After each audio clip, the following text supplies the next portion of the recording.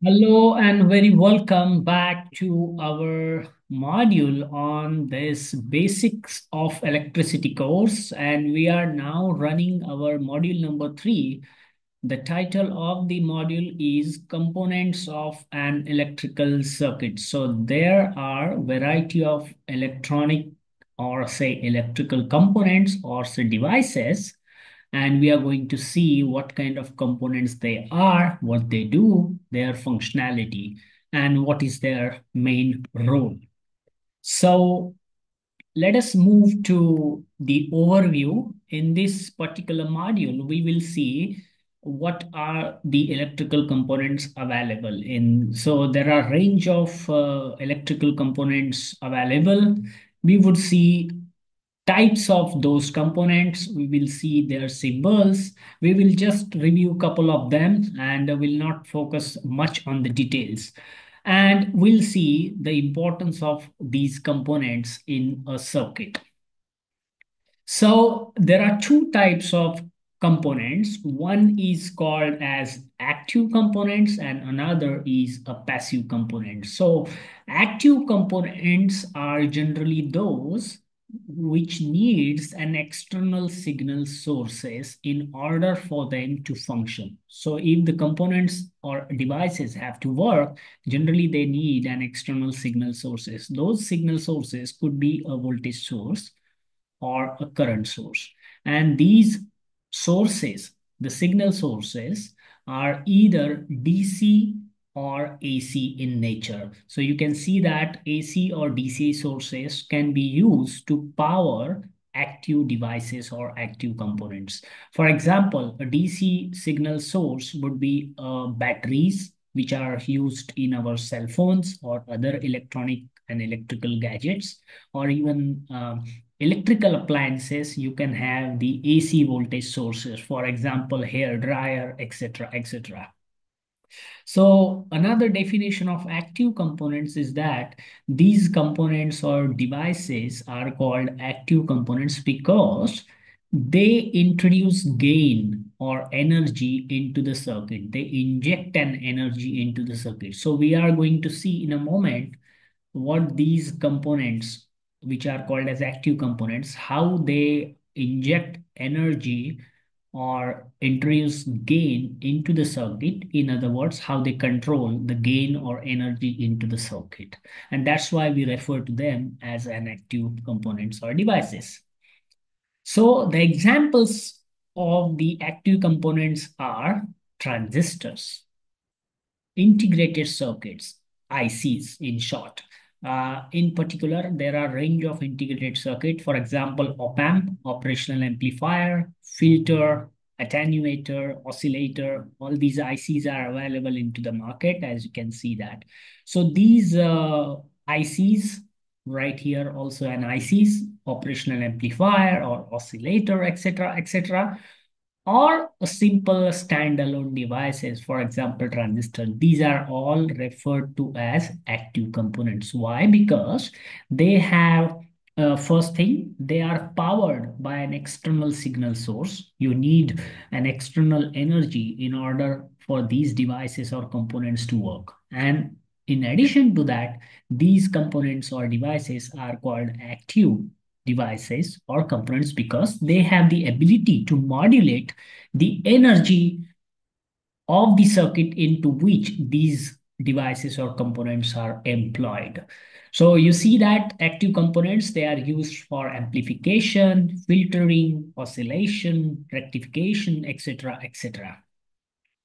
So now let us focus our attention on one of the active component that is called as transistor. So you see that there are different types of transistor with different sizes and the packages, very small right here, then the medium size and the large one. This is called as power transistor. So different size and packages names are SOT, TO92, TO126, and TO3. Okay. Now, the transistor, the basic transistor is called as bipolar device. It is a bipolar because the current conduction in these transistors is taken place by two types of charge carriers. One is called as electron, other one is hole, and that's why they are called as bipolar devices. Okay. Okay, so because the current conduction is taken place by two types of charged carriers, electrons and holes, there are two types of the bipolar transistor, NPN and the PNP.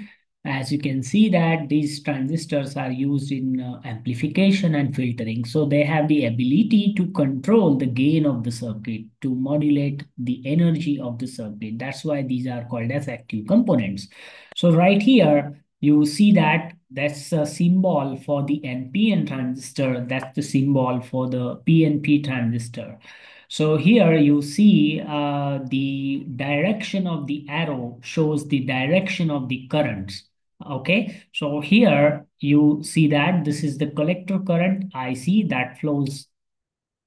This is the base current IB, and this is the current that is coming out of the emitter is called as IE, that is emitter current. Direction of the currents in the PNP transistor would be, this is your IE, that is an emitter current, that is your collector current IC, and this is your base current IB. So you see that the direction of the all the currents in PNP is opposite to the direction of all the currents in NPN.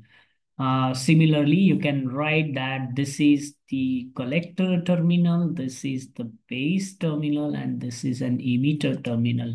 Here also, this is an emitter terminal, this is the base terminal, and this is the collector terminal.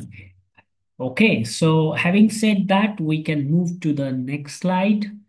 Now we talked about the active components. It's time to talk about the passive components. So here, what you see that the definition of the passive component is that they do not introduce any gain into the circuit. They do not introduce or inject or control or modulate an energy into the circuit. Okay, so best example is a diode.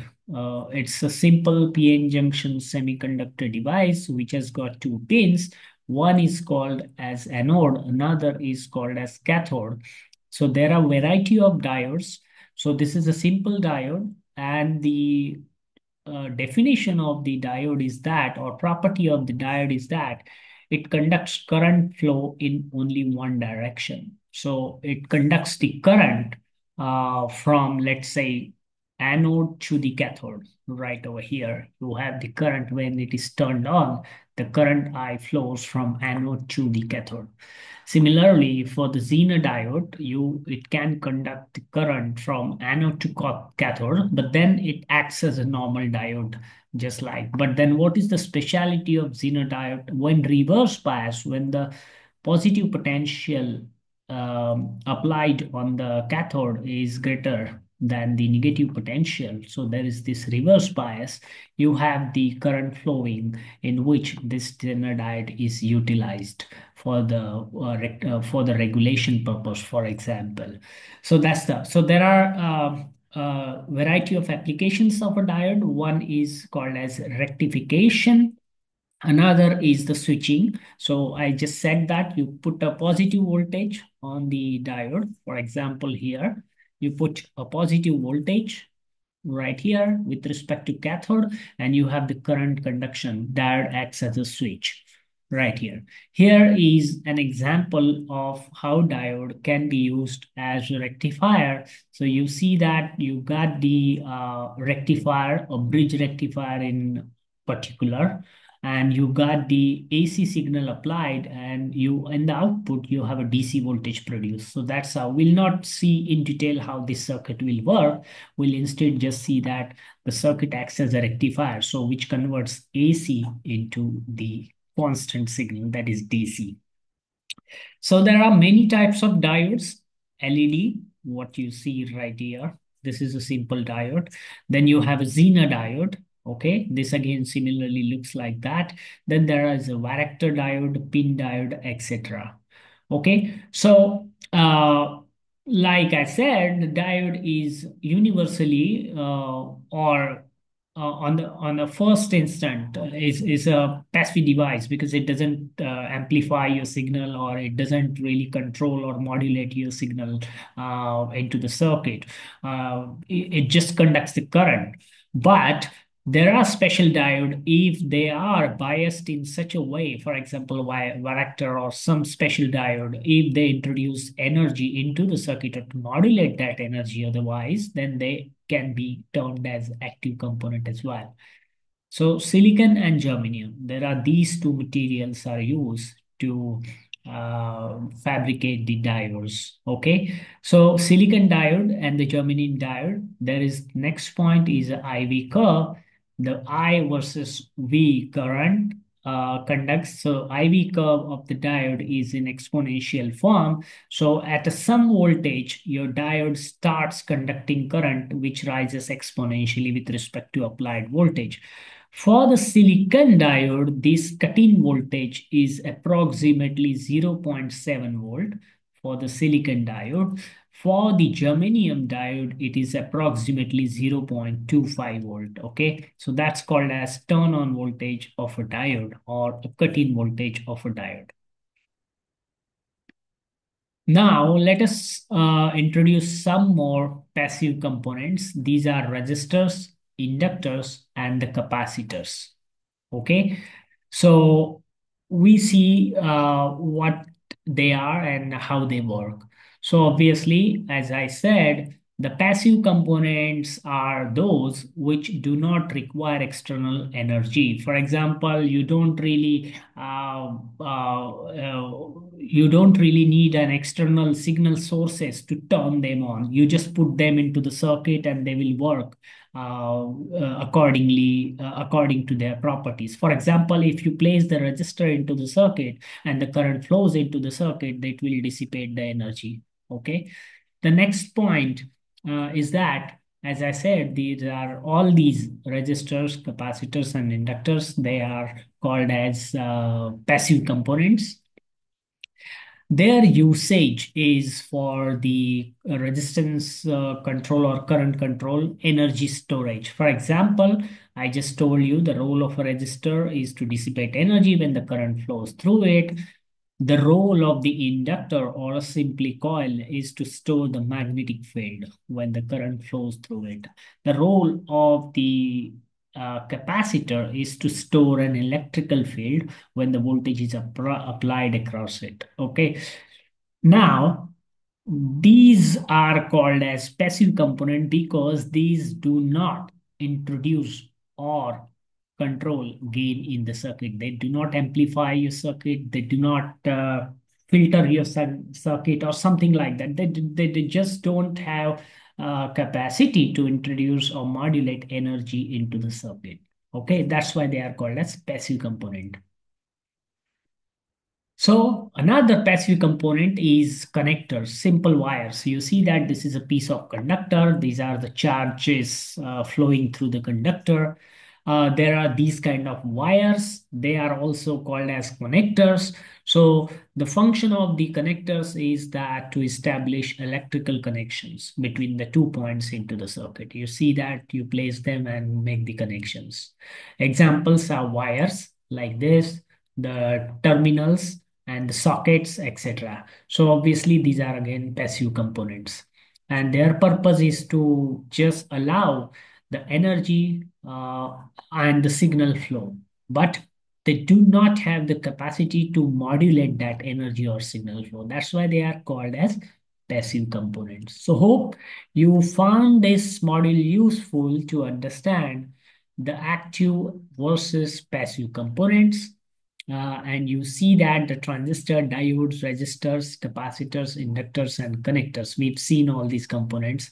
So write in the comment section which of these components are active and which of these components are passive. So hope you found this module useful. If you did so, share it with others for a wider reach. Stay tuned for more engaging and informative contents in microelectronics like this. Till then, wish you a very happy learning.